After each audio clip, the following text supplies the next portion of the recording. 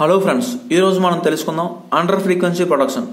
So under frequency ప్రొడక్షన్కి ఏఎన్ఎస్ఐ code ఏంటంటే 81O. So ఈ under frequency production అంటే ఏంటి? సపోజ్ మన ఆల్టర్నేటర్ ఉంది. ఆల్టర్నేటర్ అనేది 50 Hz ఫ్రీక్వెన్సీలో మన ఇండియన్ రేటెడ్ ఫ్రీక్వెన్సీలో రన్ అవుతుంది. సో సడన్ గా ఒకసారి ఆ యొక్క రేటెడ్ ఫ్రీక్వెన్సీ కంటే తక్కువ ఫ్రీక్వెన్సీలో రన్ అవుతుంది. సో అలా రన్ అయ్యేదాన్నే అండర్ ఫ్రీక్వెన్సీ అంటాం అనమాట. సో జనరేటర్ అనేది దాని యొక్క రేటెడ్ ఫ్రీక్వెన్సీ కంటే తక్కువ ఫ్రీక్వెన్సీలో రన్ అయితే దాన్ని అండర్ ఫ్రీక్వెన్సీ అంటాం. సో అండర్ ఫ్రీక్వెన్సీ అంటే ఏంటి చెప్పాం కదా. సో ఈ యొక్క అండర్ ఫ్రీక్వెన్సీ ప్రొడక్షన్ ఎక్కడ యూజ్ చేస్తారంటే ట్రాన్స్ఫార్మర్స్ కి, జనరేటర్స్ కి, ఆల్టర్నేటర్స్ కి. సో ఏదైనా ఒక ఈ మిషన్ అనేది అండర్ ఫ్రీక్వెన్సీలో అండర్ ఫ్రీక్వెన్సీలో రన్ అవడానికి మెయిన్ కారణం ఏంటంటే, ఫస్ట్ ఆల్టర్నేటర్స్కి వచ్చేటప్పటికి టర్బైన్ లో స్పీడ్ అవడం వల్ల కానీ, జనరేటర్స్కి ఆల్టర్నేటర్కి వచ్చేటప్పటికి ఏవిఆర్ ఫెయిల్యూర్ అయినా, డయోడ్ ఫెయిల్యూర్ అయినా, డయోడ్ అంటే ఆల్టర్నేటర్స్లో, జనరేటర్స్లో ఆర్ఆర్ఏ అసెంబ్లీ ఉంటుంది, రొటేటింగ్ రెక్టిఫైర్ అసెంబ్లీ ఉంటుంది. సో ఆ రొటేటింగ్ రెక్టిఫైర్ అసెంబ్లీలో డయోడ్స్ అనేవి ఉంటాయి. సో ఆ టైంలో డయోడ్స్ ఫెయిల్ అయినా కానీ ఆల్టర్నేటర్ అయితే జనరేటర్ అండర్ ఫ్రీక్వెన్సీలోకి వెళ్ళిపోతుంది అనమాట. ఇంకోటి గ్రిడ్ విషయంలోకి వస్తే, గ్రిడ్లోకి తీసుకుంటే గ్రిడ్ ఫ్రీక్వెన్సీ ఫ్లక్చువేషన్ అయినా అండర్ ఫ్రీక్వెన్సీ ప్రొడక్షన్ అనేది యాక్ట్ అవుతుంది అనమాట. ఇదనమాట.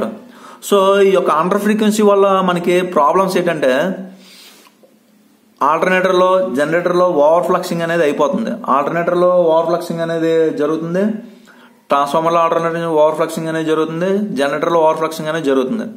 అంతేపాటు ఇంకేంటి, ఓవర్ ఫ్రీక్వెన్సీ తగ్గిపోయింది అనుకోండి, స్పీడ్ అనేది తగ్గిపోద్ది, మోటార్ స్పీడ్ అనేది తగ్గిపోద్ది. ఒకవేళ ఆ జనరేటర్తో ఆ యొక్క పర్టికులర్ లోడ్ అనేది నడుస్తే, దాంతోపాటు అవుట్పుట్ వోల్టేజ్ ఏదైతే ఉందో ఆ అవుట్పుట్ వోల్టేజ్ అనేది డ్రాప్ అయిపోద్ది. జనరేటర్ అయితే జనరేటర్, ఆల్టర్నేటర్, ట్రాన్స్ఫార్మర్ అయితే ట్రాన్స్ఫార్మర్ అవుట్పుట్ వోల్టేజ్ అనేది డ్రాప్ అయిపోతుంది. ఓకేనా. సో ఈ యొక్క రిలేస్కి, ఇప్పుడు ఈ అండర్ ఫ్రీక్వెన్సీ ప్రొడక్షన్కి రిలే ఉంటుంది. సో ఆ రిలేకి సెట్టింగ్ ఉంటుంది అనమాట.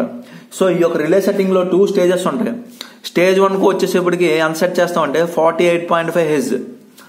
స్టేజ్ 2కి వచ్చేటప్పటికి 47.5 Hz అనమాట. సో సపోజ్ ఇప్పుడు 48.5 Hz ఉందనుకోండి, అంటే జనరేటర్ రేటెడ్ ఫ్రీక్వెన్సీ కంటే సపోజ్ 48.5 Hz ఫ్రీక్వెన్సీలో రన్ అవుతుంది. అప్పుడు ఏమవుతుంది, ఏదైతే పర్టికులర్ మన గ్రిడ్ ఉందా, ఆ గ్రిడ్ నుంచి వచ్చే సర్క్యూట్ బ్రేకర్ ఏదైతే, గ్రిడ్కి సంబంధించిన సర్క్యూట్ బ్రేకర్ ఏదైతే ఉందో ఆ సర్క్యూట్ బ్రేకర్ అనేది ట్రిప్ అయిపోతుంది అనమాట.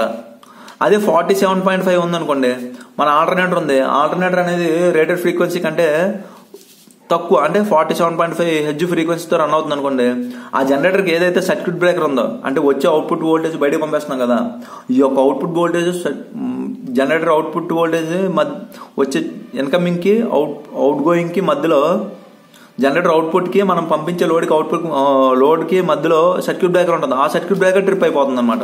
ఓకేనా. ఇప్పుడు ఏంటి, ఈ యొక్క అండర్ ఫ్రీక్వెన్సీ ప్రొడక్షన్ వస్తే ఏ రిలేస్ యాక్ట్ అవుతాయి అంటే 81U under frequency production relay అనేది యాక్ట్ అవుతుంది. దాంతోపాటు మాస్టర్ ట్రిప్ రిలే కూడా యాక్ట్ అయిపోతుంది. ఇదనమాట అండర్ ఫ్రీక్వెన్సీ ప్రొడక్షన్ గురించి. సో నెక్స్ట్ వీడియోలో మాస్టర్ ట్రిప్ రిలే గురించి తెలుసుకుందాం. సో ఫ్రెండ్స్, ఈ వీడియో మీకు నచ్చినట్లయితే లైక్ చేయండి, షేర్ చేయండి, సబ్స్క్రైబ్ చేయండి. Thank you friends.